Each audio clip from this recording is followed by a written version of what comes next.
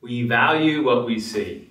I've talked about the importance of getting everyone on the team to describe what they see. And of course it's true when the team is distributed that they would see different things. But it turns out even when we view the same scene, we see different things. Back in 1947, Jeremy Bruner conducted an experiment outside of Boston where they had school children estimate the size of either a disc or a coin with an adjustable spot of light. Now it turns out while they estimated the size of the disc accurately, they overestimated the size of the coins. The coins appeared bigger than they actually were. And the overestimation varied with the value of the coin. So the dimes were overestimated more than the pennies were. Now it turns out that they also brought these children from two different locations. One was an affluent location and one was not so affluent.